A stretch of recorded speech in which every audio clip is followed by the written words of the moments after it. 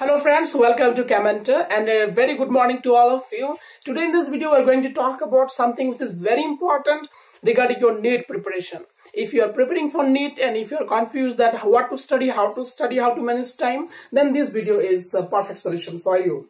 So let me start today's video. First of all, you have to know the syllabus.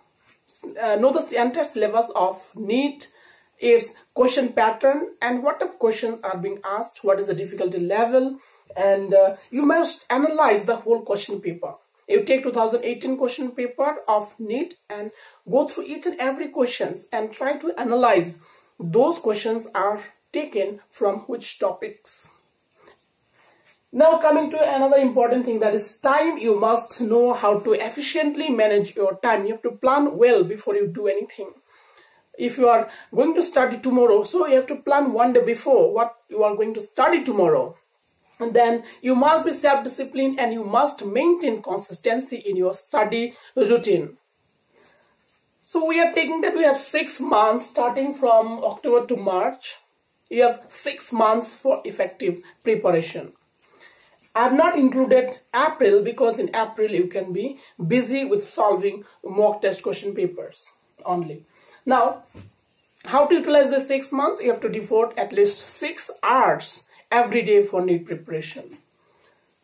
Physics for 2 hours, chemistry 2 hours, and biology 2 hours. You can study physics in the morning, chemistry in the afternoon, and biology in the evening. You must maintain this study routine from Monday to Saturday.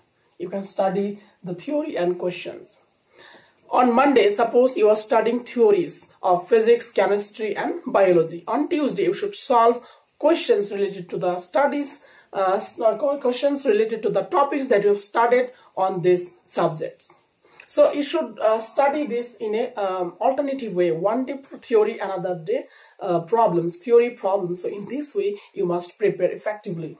And another thing is that on Sunday, you can be busy only with solving question paper. You can take mock test, you can solve test series questions. In this way, you can prepare yourself. So in this case, remember that time is a very important factor and you must know how to effectively use them. Now coming to materials. Many students are confused what to study. NCERT book is the solution for you. NCERT books are good for chemistry and biology. For physics, you have to refer some other study materials.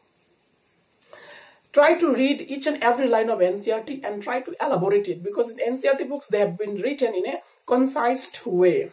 You may not be understanding everything, so in that case you have to take the help of any good reference book or coaching modules. After going through new NCERT books and coaching modules, you must make your notes. You must make your own notes. Now your own notes should be comprised of various examples, exceptional cases, past year's questions, and lots more. So in your note copy, you must mention various examples. You must refer various books. You can take examples from various books, and in one copy you will get everything. You should write everything that is required, and in this way it will be a highly effective tool for revision before exam. You must have a good quality of question book. You must have a question bank of quality questions. Then you must solve past year's papers. You collect past 10 years question papers, past 20 years question papers and solve them. Try to know that where from these questions have been picked up. And you will be surprised to know that though questions may look different, but the concept behind each question revolves the same. So concept basically are the same, but only questions will be different in a twisted way. Now you must join a test series. Why to join a test series? Because if you join a test series, what happens is it helps in building up your speed and accuracy. It tells your strengths and weaknesses. It helps you in managing your time, and it has lots of advantages. Now coming to mistakes that most of the students make is collecting too much PDF materials. Many students join WhatsApp group and they download lots of unnecessary PDFs, lots of materials, and they get confused what to study. In this case, I'll suggest my students that they should be selective. What is the best for them? what material is the best, and they must be limited to certain PDFs. We should not expect too much from ourselves. Sometimes what happens, we expect too much from ourselves. We make a tight schedule that I'll study 10 hours, 12 hours, but we cannot do that. Excuse me. So in that case, what we can do best is make a flexible study routine, makes it flexible, something which you can follow, a realistic study goal. And this way it will help you better in your progress. Now, this is another mistake that students, they do not attend test. You must attend test. If you attend test, actually it helps in your effective preparation. We study before test. So actually it is forcing you to study before test. Once test is over, then you come to know where do you stand. And analysis, you must analyze what are your mistakes. Once you have appeared a test, you are making mistakes. Where are these mistakes from? Then you come to know that certain topics are not clear to you. Then you can seek help from your teachers, from your friends, from your seniors. Then you can get them clarified.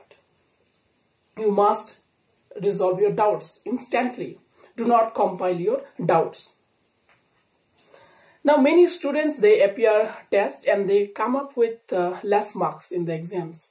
It is maybe because of bad preparation or because of lots of negative marking, because many students, they tick incorrect answers thinking that it might be correct. But please friends, remember that your probability of getting a correct answer is 1/4. It's very less.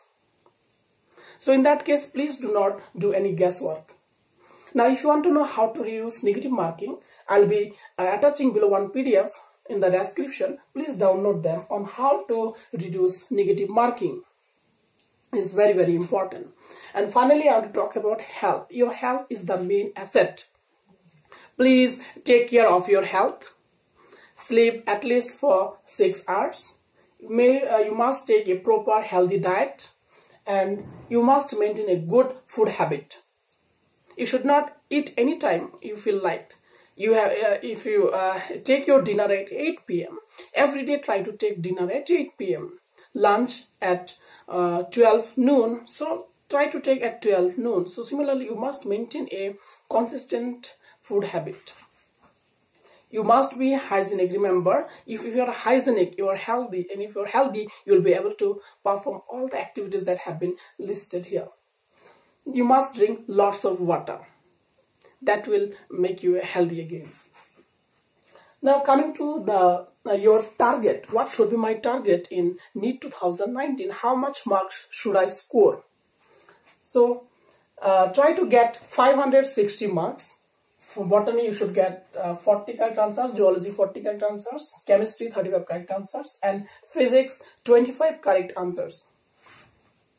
And many students are still confused that how to study. So for that, I have written a book, How to Excel in Exams. Special attention to JNEET preparation. So that book will be soon released in both hard copy and soft copy. So that's all for today, and thank you so much for watching this video, and please do not forget to hit the like button below and subscribe to this channel. So see you in the next video with a strategic plan for management of your time. So thank you so much. Have a good day.